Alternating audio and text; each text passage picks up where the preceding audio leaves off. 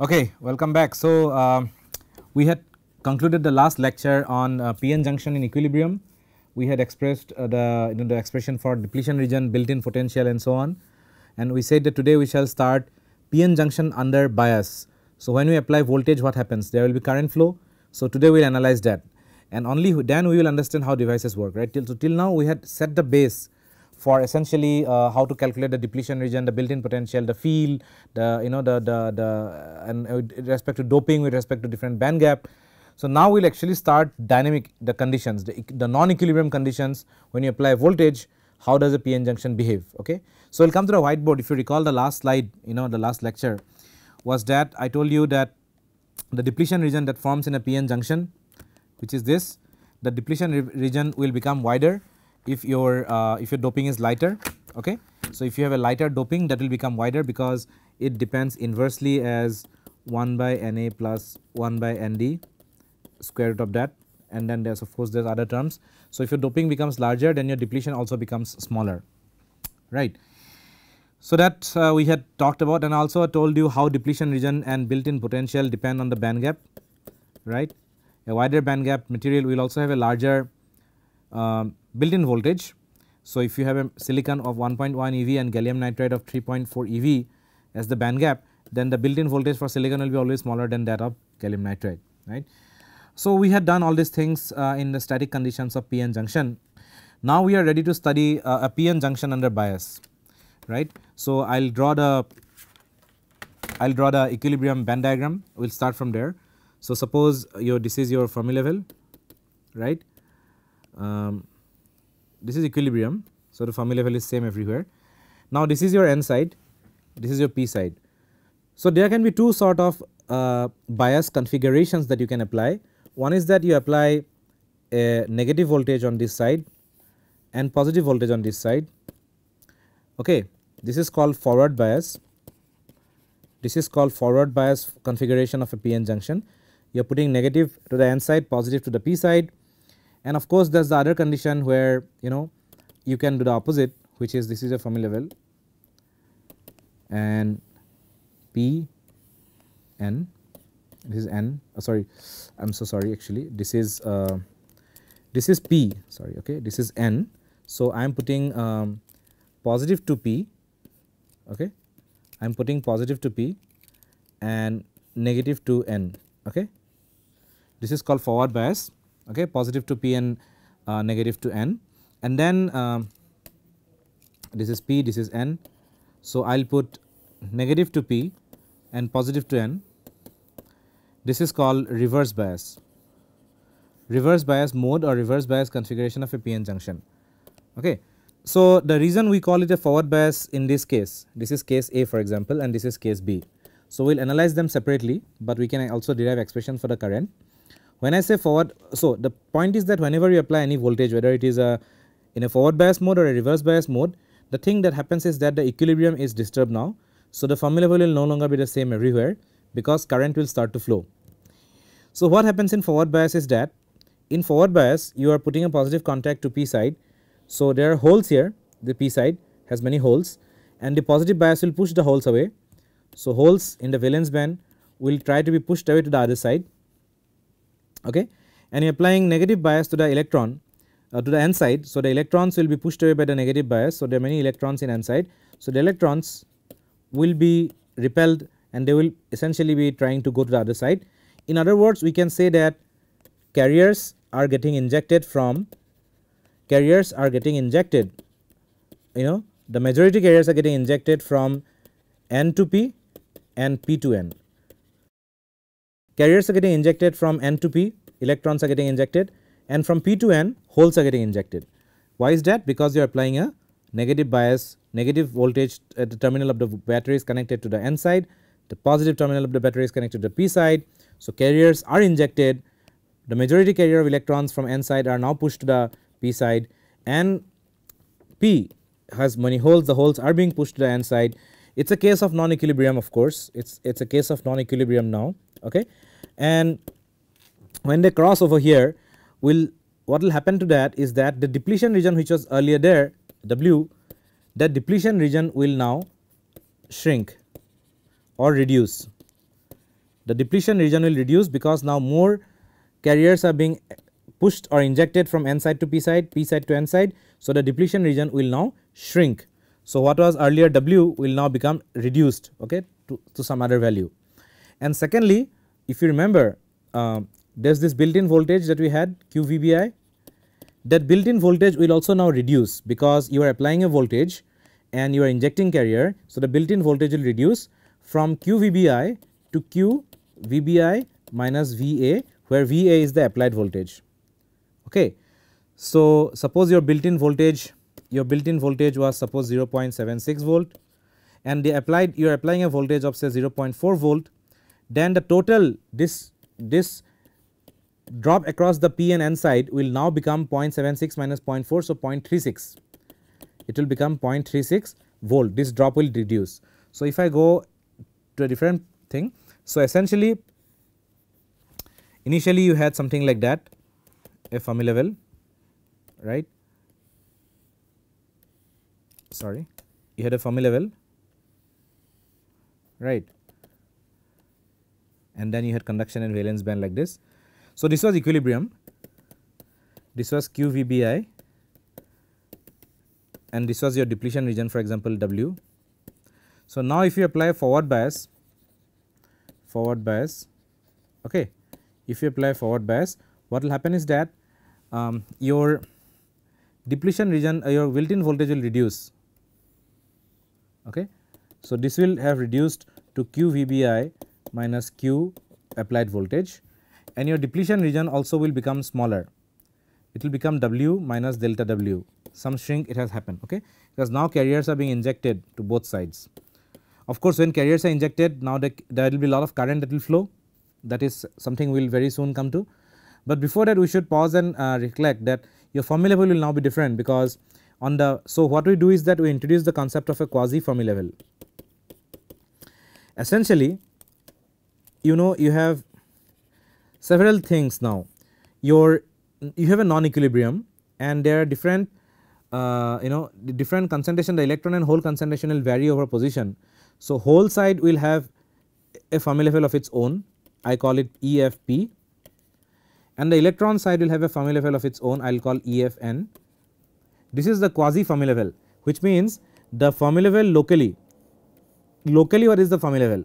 So, this local Fermi level will tell you the hole concentration here, this local electron the Fermi level will tell you the electron concentration here. So, this is a local Fermi level, okay, and the difference of these two, is your applied voltage. The difference of the two quasi Fermi level on both sides is your applied voltage, which is why your total voltage drop is reducing by that amount also. Okay. So, quasi Fermi level is essentially the local Fermi level that will tell you precisely at what position you have the different concentration of electrons and holes, and if you do not apply bias, then the two quasi Fermi levels will merge into one Fermi level and your VA will be 0, because that is your applied voltage is no longer there, right, in equilibrium. So, in forward bias, what is the first thing? One is that your depletion width shrinks, so it becomes smaller because now carriers are getting injected.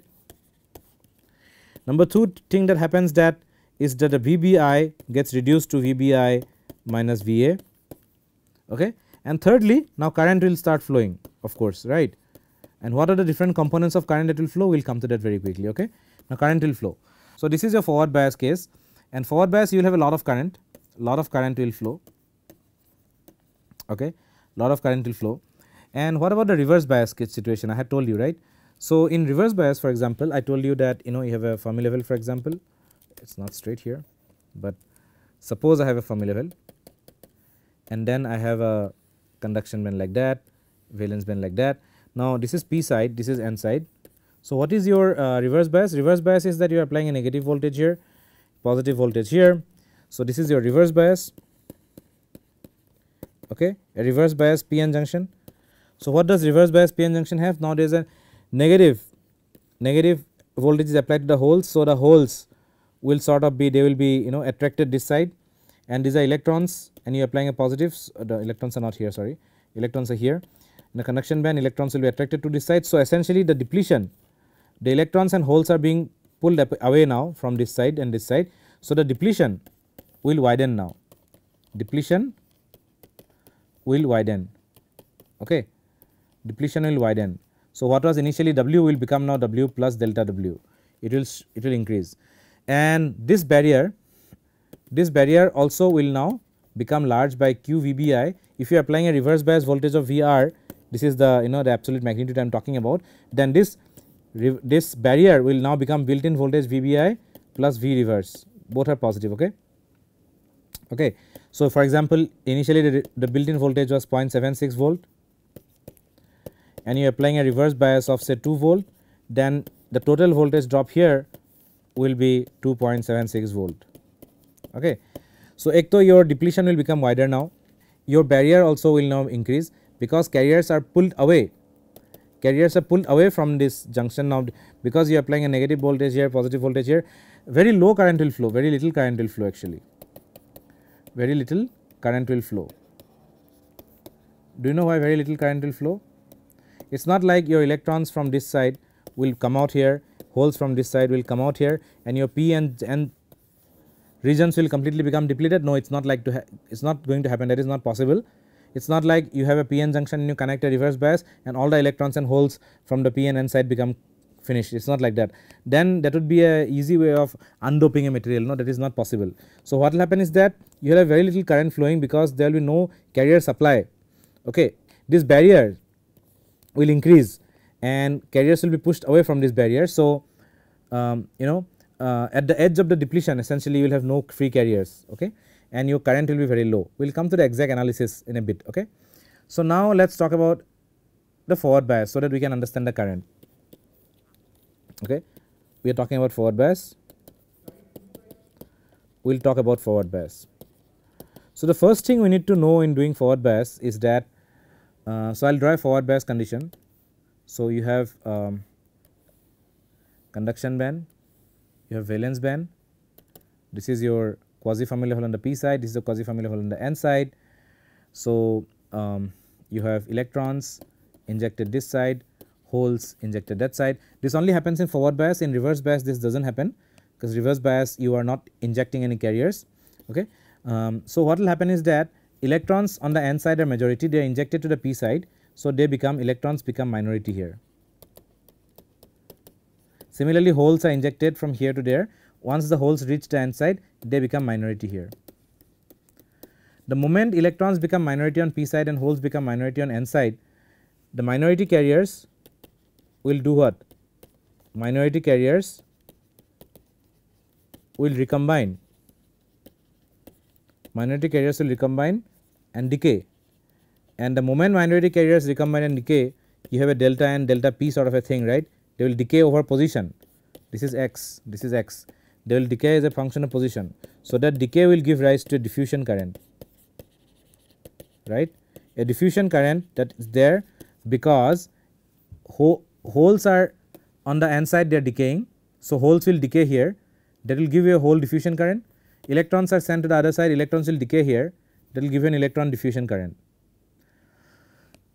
right. So, there will be two diffusion current, one is hole diffusion current because that will holes will diffuse here, electrons become minority on this side and they will diffuse here. So, there will be electron diffusion current. Now, electrons going from this side to that side means that total electron current J and diffusion is going to this side, positive x, and holes being diffusing they injecting from this side to this side, they are travelling this side, means that the hole diffusion current is also to the right. So, both electron and hole diffusion current, both electrons and hole diffusion current is to the positive x axis. Okay, you agree, no? Electrons are going from this way, so the whole the electron diffusion current will be on the positive x axis. So, our job is then to find out the minority carrier profile, the minority carrier profile as it decays into the respective side. Matlab the electrons decaying on the P side and holes decaying on the N side. If we can find out the minority carrier profile, which is delta Px on the N side, it will decay, and delta Nx on the P side it will decay.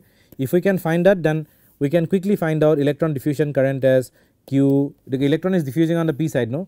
So, Q dN delta Nx by dx, and the whole diffusion current on this side, because the hole is diffusing, will be Q dP, is the diffusion coefficient of hole by the way. delta Px by dx on the p side. So, if you add these two current, that will be your sort of the total diffusion current that is happening here. Okay, that is what we want to find out. Alright, so how do we find that out now? So, if you recall, initially with an equilibrium before any application of bias, you had a band diagram like that. It is the same band gap.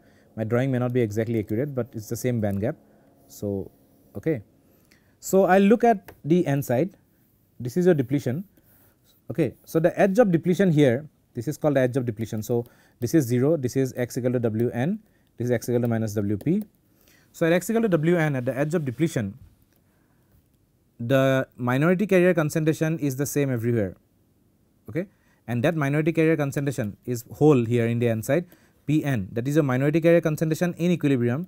P n 0, I will put P n naught means minority carrier whole concentration in equilibrium in this neutral n region, okay. That is baseline, your the background p type, the minority p type in n type, that is Ni square by the doping that you have, Nd is the doping here. Similarly, the minority carrier electron concentration on the p side will be Ni square by Na. So, we will only focus on this n side, okay. The same thing will exist on the p side, we will only focus on the n side, the same thing will exist on the p side, okay. So, we are focusing here. So, this is your minority carrier baseline concentration, okay. Now, the moment you apply forward bias, your barrier reduces, no. So, your barrier height will reduce like this, okay. So, your barrier height has reduced, it has become q VBI minus VA, okay, which means this point has risen by a value of VA, okay. So, the minority carrier concentration here will now change, okay. Now, you are injecting holes, no, of course. So, you are injecting holes, so holes will have a large concentration at this edge, and as you go further and further to the bulk to the inside, that minority carrier concentration will decay, okay. So, if I draw the minority carrier concentration profile, so for example, this is the x axis, this is your 0 point, this is your Wn, the depletion, and this is your minus Wp on the other side, okay. So, depletion. So, you see at x equal to Wn here, so the holes are essentially coming to this side, no. So, at this point, and we assume that inside the depletion there is no recombination that is happening, that means all the carrier density is preserved. So, whatever hole you are injecting is everything is unchanged here, and over here it comes here, which is this edge is actually this edge. So, at that point your hole concentration, minority hole Pn, it is a function of x by the way, at this point it is Pn 0, this is a high value, and eventually it will start decaying, it will not eventually, it will immediately start decaying, right, it will start decaying and eventually it will become constant.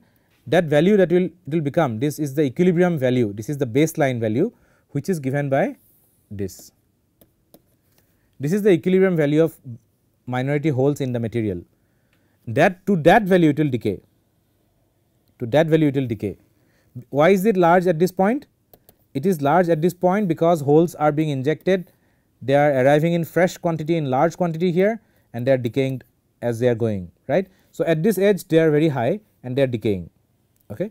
So, the excess carrier, this is the baseline, this is the neutral, this is the background carrier p type, right, minority.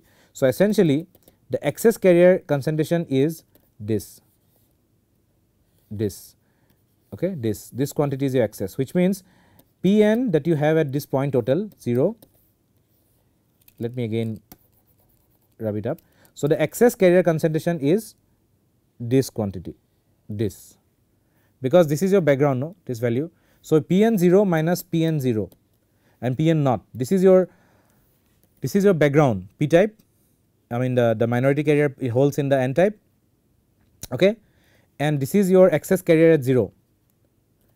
So, the total carrier at 0, the total carrier at 0. So, the total carrier at 0 minus the baseline or the background carrier gives you the excess carrier. So, this is your excess carrier delta p, it is called delta p excess carrier at x equal to 0, but that excess carrier is decreasing. So, it is a function of x. So, delta p will change as a function of x, that is what we want to find out. Now, the question is, what is this value, the total minority carrier whole value at x equal to 0, at x equal to 0 matlab I am considering this as 0, okay, as the reference. Actually this is Wn by the way.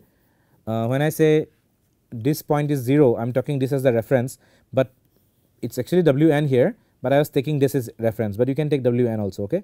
So, I can either take it as 0 or Wn. So, let me take it as a Wn only, Wn. So, this is then Wn, that is okay. So, at this point, what is the excess carrier and what is the total carrier concentration that you have? So, the equilibrium baseline whole concentration as a minority in the n type is given by Ni square by Nd, which is this. Now, because you are applying a forward bias voltage of Va, that is your forward bias voltage, your energy band has raised by that amount, okay, your energy band has raised by that amount. So, there is a difference between of Va between this point and that point, right, and any change the change in carrier concentration depends exponentially on the change in the band position Ec or Ev, right. So, essentially the total carrier concentration, okay, let me go to a different slide here again. So, if I talk about this again,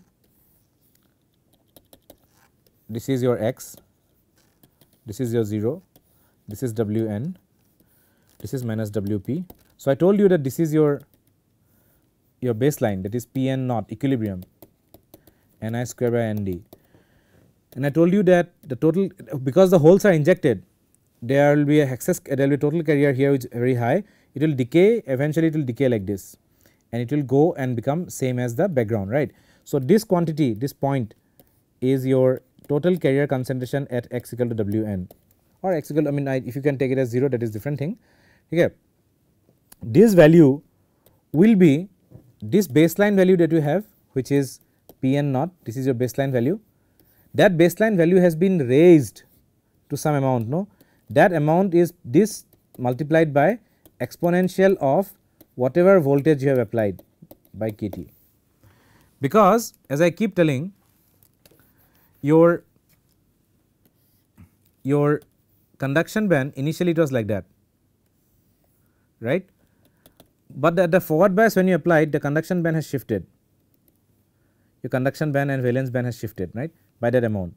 So, your minority carrier concentration will have increased by that amount, or your majority carrier concentration would have decreased by that amount, because the holes are now getting injected to the other side, and the holes, this is the depletion Wn. So, the holes are the maximum here, because there is no carrier recombination that takes place in the depletion. So, the holes are maximum here and they will decay now, okay, that is what is happening, they are decaying.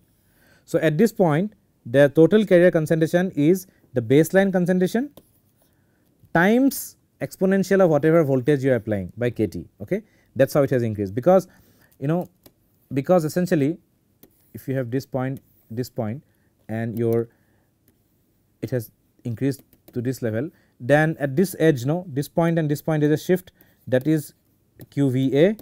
So, your minority carrier concentration will decrease by e to the power QVA by Kt, the majority carrier will decrease. So, the minority carrier will increase by an amount, okay. So, that this is the total whole concentration here, and I told you that the baseline concentration is this to which it decays. So, the excess carrier concentration is this, the excess carrier concentration is the total whole concentration at x equal to Wn minus the baseline. So, this is given by delta P at x equal to Wn, okay. This is given by Pn naught exponential of QVA that you are applying by Kt minus Pn naught. So, I can take it out minus 1. This is your excess carrier concentration at this point, okay. This is your excess carrier concentration at that point, and that excess carrier concentration will now decay with position. So, delta Px at any point x will be the excess carrier here, please remember the excess carrier here, which is this delta Pwn, and then it will decay exponentially, which is e to the power minus, because this is the reference, no, I mean I am taking this as 0 and this is Wn. So, it will be minus x minus Wn by the diffusion length Ln LP, this is p type, no, hole, not p type, holes are diffusing, no. So it's the diffusion coefficient of, or the diffusion length of holes matter. LP refers to the diffusion length of holes. So how far the hole will diffuse before it recombines, this is the diffusion coefficient of hole, okay. And this x minus Wn comes because I am shifting the origin from here to there, that is why it is coming like that. So essentially it is decreasing exponentially because it is a long diode, I am assuming it is a long diode, this length is very large. When I say large, it means it is much larger than the diffusion coefficient. If it is not, if it is a short, then this will not decay exponentially, but this will decay linearly. We can come to that little later, but as of now we are assuming it is decaying exponentially, okay. But if it is a short diode, it will decay linearly, please remember that. So what is happening is that this is a forward bias junction, excuse me, quasi Fermi level. So your barrier has now reduced to QVBI minus QVA, and if I draw the minority carrier profile 0 Wn minus Wp, the minority carrier profile is that it is decreasing and becoming the baseline. So this is your Pn naught, which is equal to Ni square by Nd. This is your excess carrier at Wn, and it will decay here. So at any point x, the excess carrier concentration delta Px is the carrier concentration here times their exponential decay, which is delta Pwn into exponential of minus x minus Wn by Lp. So I can write that as delta Px. I can write this as if you recall from the last slide, I can write this as this, okay. So that is Pn naught e to the power QVBA minus by KT minus 1 into e to the power minus x minus Wn by Lp. Of course Pn naught can be written as Ni square by Nd into e to the power QVA by KT minus 1 into e to the power minus x minus Wn by Lp. This is your minority excess hole type minority carrier concentration that is decaying on the n side because they are being injected from p side to n side, okay. This is the same as p naught, I mean the same thing they can maintain, right. So this is a function of x fx. So if I take q dp, the diffusion coefficient of hole on this side, because holes are minority on the n side, times the delta px by dx, this is a function of x, then I will get the diffusion current of, because of holes being injected to the n side, they are diffusing, no, and they are diffusing here, they are decaying. So because of that component, what is the hole diffusion coefficient, hole diffusion current as a function of x, this is a function of x. So the hole diffusion current will be function of x, and it will reduce or it depends on the slope. So it will basically as a function of x it will change, right. The derivative of exponential is also exponential. So same thing is happening on the n side now, on the p side now. So if I go back to the case here, so essentially, okay, essentially on the p side here, electrons will be minority and they will decay to a baseline.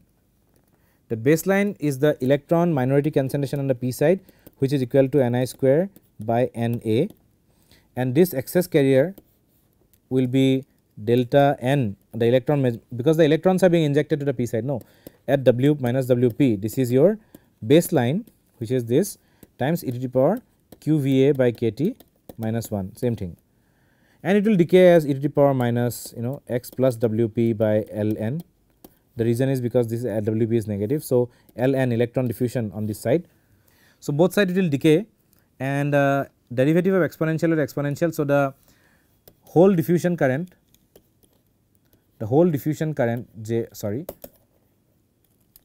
on the n side holes are diffusing, as a function of x they will decrease, okay. If I plot the current, so what will happen is that if I take the derivative of that expression here, no, of this expression, then I will get the whole current because of diffusion. Similarly, there will be a similar expression on the n side, you will get the electron diffusion current on the n side. So, you know, if you have I am plotting, this is say x, this is 0, this is W n, this is minus W p, okay. Okay, minus W p, and your holes had been decaying. So, your electron hole diffusion current also will be a function of x, and it will decay like this. This is your J p of x, and electrons will be diffusing on the other side. So, electron also will be function of diffusion current, the function will be x. So, hole diffusion is decreasing as this, electron diffusion is this, but according to Kirchhoff's law that you studied in your high school, you know, or your 10+2, the total current has to be constant. The total current has to be constant. So, what are the other current components then? We have to make sure that the current is constant. The current cannot reduce exponentially like this. Of course, these are reducing exponentially, which means there are other forms of current which will make sure that the total current is constant, which will make sure that the total current is constant. Okay. So, what are those current components of current? That we will take up from the next class. Okay. So, we will wrap up the class here. What did we learn in this class today? In this lecture, we have learned that, you know, when you forward bias, what happens, when you reverse bias a p-n junction, what happens. We are trying to derive a mathematical relation or mathematical expression to understand how carrier concentration varies as a function of distance when we apply forward bias. The minority carriers become they decay on the respective side. Electrons are injected from n side to p side, they will decay on the p side. Holes are injected from p side to n side, they will decay on the n side. That decay is exponential for a long diode, linear for a short diode. We are only talking about long diode here. So, the decay we found out, once we find out the decay, the derivative of the decay is the current. So, the diffusion current on the both sides are now established, but I told you that the total current has to be same. So, what are those components of current that will make sure that the total current is same? Okay. So, we will take that in the next class, and we will finish up the current voltage analysis of forward bias junction in the next class. Okay. Thank you for your time.